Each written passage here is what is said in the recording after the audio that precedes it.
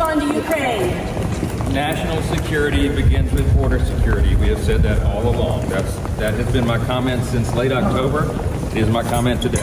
Are you worried about the constitutional precedent that could be set by impeaching New York? Is that going to come back to bite you in the tables, Arthur? I am not. That is MAGA Mike Johnson, the Speaker of the House, also known as Donald Trump's coffee boy, roaming the halls of the Capitol, saying that he's going to block funding to Ukraine because the Ukraine funding is not tied to the border security bill, despite the fact that MAGA Mike Johnson and the MAGA Republicans at Donald Trump's direction killed the bipartisan border deal, which had its lead negotiator, the Republican senator from Oklahoma, James Lankford, who Donald Trump previously endorsed in 2022 for being tough on the border, who gave the Republicans in a bipartisan border deal that they killed their wish list of provisions. Here is MAGA Mike Johnson, though, at a press conference right here, and he's being asked, do you think that you're the reason, MAGA Mike, that you're blowing it, that the MAGA Republicans are just screwing the Republican Party by killing all productive legislation out there? Is that why you lost and why the Republicans lost in New York's 3rd congressional district race and why Tom Suozzi, the Democratic candidate, not only won but overperformed? Here's what MAGA Mike had to say at the press conference. Play the clip. Mishandle this issue and effectively give Democrats something to campaign on. No, not at all. Look, the American people are with us on this issue. I mean, they are with us because they understand you have to actually solve the problem. And the product that was produced by the Senate did not solve the problem. You've all heard us hammer over and over H.R. 2, right? That was our signature piece of legislation that we passed many, many months ago, last year. And the reason that all those components are important, again, is because they have to fit together. That's got to solve the problem. You have to address all of them. The Senate bill didn't do that, and that's why it was rejected. Heck of a job, MAGA Mike. Also, zero self-awareness, and the MAGAs just double and triple down into their Trumpian, dystopian, loser nightmare instead of actually learning the lessons from each and every election and referendum that has come up, where we see a rejection of MAGA. We see a rejection of Donald Trump, who's out there talking about how he wants to see Vladimir Putin destroy NATO, and he would encourage Russia to do, quote, whatever the hell they want to do with our NATO allies. Here's MAGA Mike Johnson laying out a number of additional excuses why the Republican candidate Mazi Pilip lost, and he blames the snow, everything other than Donald Trump, the actual reason, and the fact that y'all have gone MAGA and that Democrats are actually offering productive solutions right now. Play the clip. The result last night is not something, in my view, that Democrats should celebrate too much. Think about what happened there. They spent about $15 million to win a seat that President Biden won by 8 points. They won it by less than 8 points. Their candidate ran like a Republican. He sounded like a Republican talking about the border and immigration, because everybody knows that's the top issue that is on the concern, the hearts and minds of everybody. That incumbent had been a 3-term member of Congress, and he had 100% name ID and a deep family history in the district. Our candidate was relatively unknown in that comparison and had a very short runway. She ran a remarkable campaign. There was a weather event that affected turnout. There are a lot of factors there. That is in no way a bellwether of what's going to happen this fall. We are absolutely convinced. I've been to 17 states in the last 12 weeks. I'm telling you, whether I'm out west, on Long Island, in the Deep South, Mid-South, in Midwest, it doesn't matter.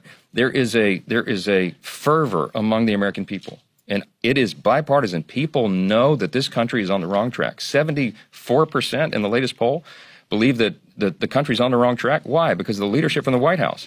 They see what is happening. President Biden has the lowest approval rating of any president who has ever run for re-election. I think it's 37% in the latest poll. It goes down precipitously. And the reason is because of all the things we talked about today. It is a total lack of leadership. And now more and more Americans have made their own opinion about his fitness for office. And so I think that's going to have a big effect in the fall as well. So New York 3 was what it was, but that has nothing to do on the efforts going forward. Here's MAGA Mike being confronted at this press conference that, MAGA Mike, you're the one who killed the border deal. You killed it, and Donald Trump is bragging about killing it and telling you to kill it. That's what went down. Watch MAGA Mike's response. Play the clip. H.R. 2 is dead in the Senate. You yourself were part of killing the Senate compromise bill. You called it dead on arrival from what you knew. So my question to you is, while you say there need to be solutions, what are House Republicans doing to get to a solution on the border and on Ukraine? Or are you going to actually do nothing? What is your proposal? What are you doing? No, we're addressing each of those issues. They're important issues on the table. We are not going to be forced into action by the Senate, who, in the latest product they sent us over, does not have one word in the bill about America's border, not one word about security. The reason that the other one was dead on arrival is because it did not meet the moment. It would not have solved the problem. You can't leave giant loopholes and codify some of the things that have gotten us into this situation. So what we're doing right now is the House is working its will. The House Republican Conference, we just met an hour ago with all the members, and there are lots of ideas on the table of how to address these issues. We will address the issues. We'll do our duty on that matter, and all that begins in earnest right now. We have to address this seriously. We have to actually solve the problems and not just take political posturing as has happened in some of these other corners. Thank you. What about the government shutdown, sir? And again, showing absolutely zero self-awareness, here is MAGA Mike saying that a man who doesn't know how to handle classified documents should never be able to obtain the position of the presidency. They live in such a bubble, a Fox right-wing Mr. Potato Head, green M&M, getting angry at Bud Light and Disney, spreading Taylor Swift conspiracy bubble, that they have no clue that they just frankly sound like a bunch of weirdos and like moronic. Play this clip. On Thursday, as you know, the special counsel confirmed that President Biden mishandled classified materials in a way that presented serious risk to national security. He broke the law, but he's not going to be charged. Why is that? Well, special counsel said that it decided not to indict the president in part because there are significant limitations on his memory, and a jury wouldn't convict him because he would be presented as, quote, an elderly man with a poor memory. That did not inspire confidence among the American people. It's of great concern to us. Ultimately, they're indicting, remember now, the DOJ is indicting one president with politically motivated charges, and they are now carrying the water for another amid very similar allegations. A man too incapable of being held accountable for mishandling classified information is certainly unfit for the Oval Office. And everyone in this room, if you just ask yourself that question, you will come to the same conclusion. Speaking of sounding like a bunch of weirdos and moronic, after yet another indictment, if you will, on the state of the Republican Party that's gone full MAGA, after 4 indictments against their criminal cartel leader, Donald Trump. Here, this literally happened earlier in the morning. MAGA Mike Johnson then appoints Marjorie Taylor Greene to act as the Speaker pro temp to preside over the House of Representatives and lead the day in the House of Representatives. Marjorie Taylor Greene, y'all, this is who the Republican Party is. This is who they anoint. The worst of the worst. Play the clip. The Speaker's Rooms, Washington, D.C., February 14th, 2024. I hereby appoint the Honorable Marjorie Taylor Greene to act as Speaker pro tempore on this day. Signed, Mike Johnson, Speaker of the House of Representatives. Pursuant to the order of the House of January 9th, 2024, the chair will now recognize members from lists submitted by the majority and minority leaders for morning hour debate. Yeah, I think a bunch of swing voters look at that and go, wow, Marjorie Taylor Greene, that's what I was looking for, MAGA Mike, thank you.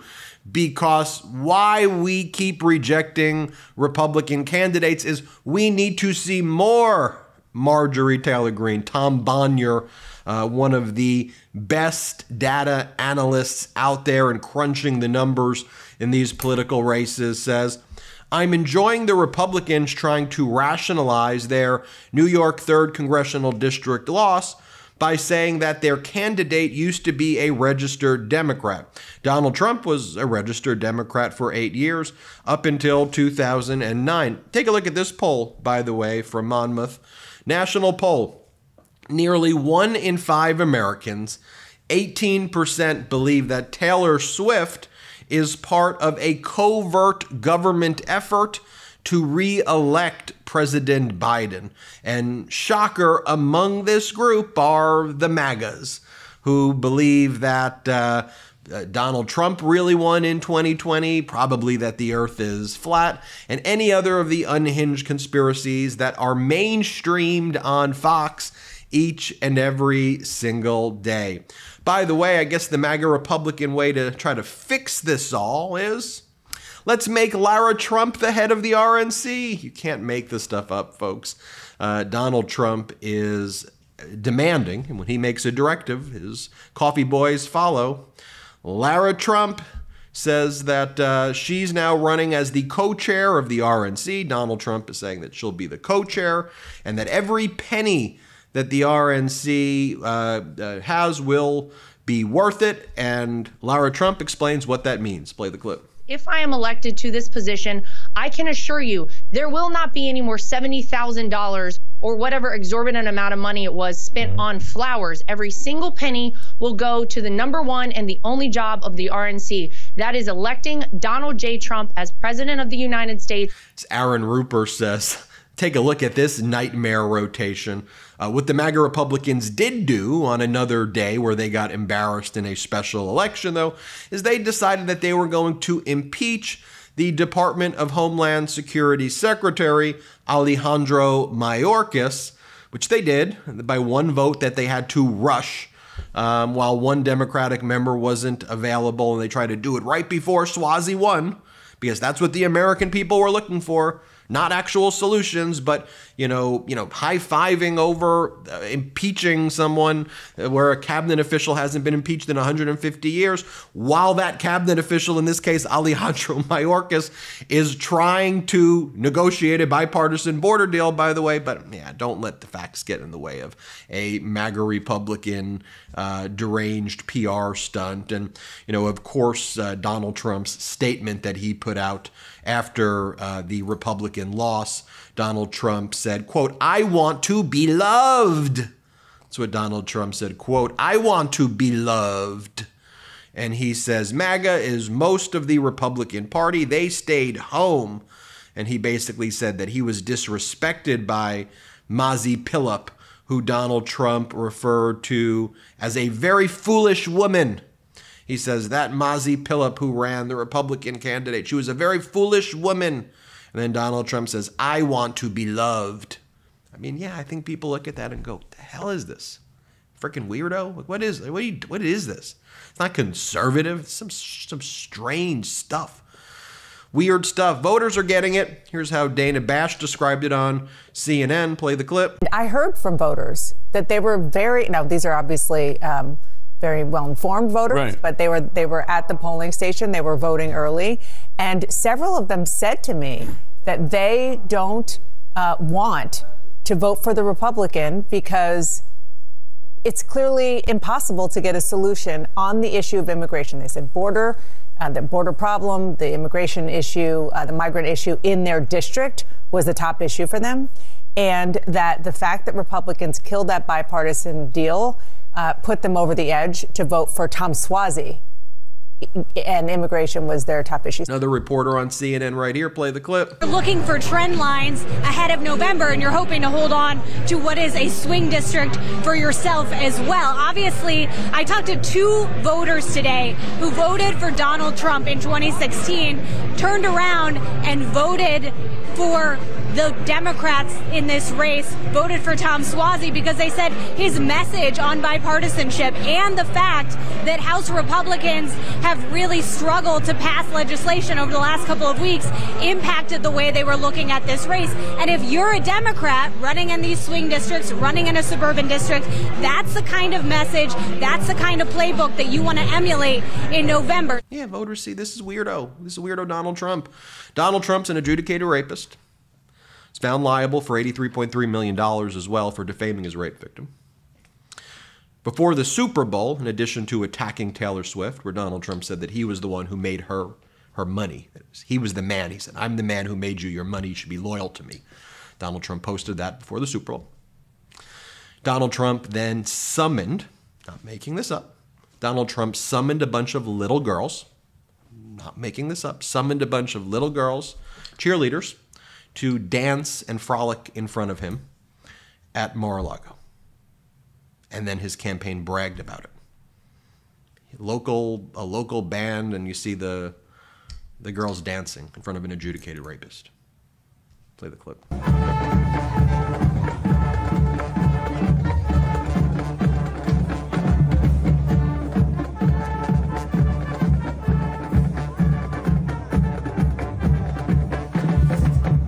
By the way, here is Mitt Romney talking about exactly what Donald Trump did in killing the bipartisan border deal. Play the clip. Oh, I think the border is a very important issue for Donald Trump, and the fact that he would communicate to Republican senators and Congress people that he doesn't want us to solve the border problem because he wants to blame Biden for it is really appalling. But the reality is that we have a crisis at the border. The American people are suffering as a result of what's happening at the border, and someone running for president ought to try and get the problem solved, as opposed to saying, "Hey, save that problem. Don't solve it. Let me take credit for solving it later." Here is Donald Trump taking credit for killing the bipartisan border deal. Play the clip.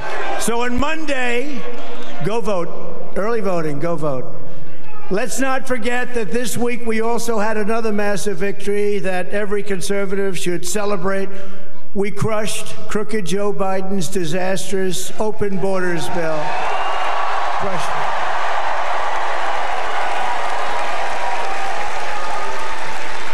Mike Johnson did a very good job, and the whole group did a great job in Congress. We crushed. And let me just show you some voters in the swing state of Pennsylvania, how they feel. Play the clip. But no Democrats we spoke to here in battleground Pennsylvania, the president's birthplace, said the report would change their plans to vote for Biden a second time. I think in terms of the policy and kind of where the country's going right now, I'll favor him. Theater manager Rob Cash telling us he's also convinced by Biden's likely opponent. You still think he's head and shoulders over the other guy? Absolutely. Absolutely. The other guy's a joke. Trump is a joke. I'm sorry. There you have it, folks. Hit subscribe. Let's get to 3 million together. Thank you so much for watching. And thank you for all your support. Have a great day. Love this video? Make sure you stay up to date on the latest breaking news and all things Meidas by signing up to the MeidasTouch newsletter at MeidasTouch.com/newsletter.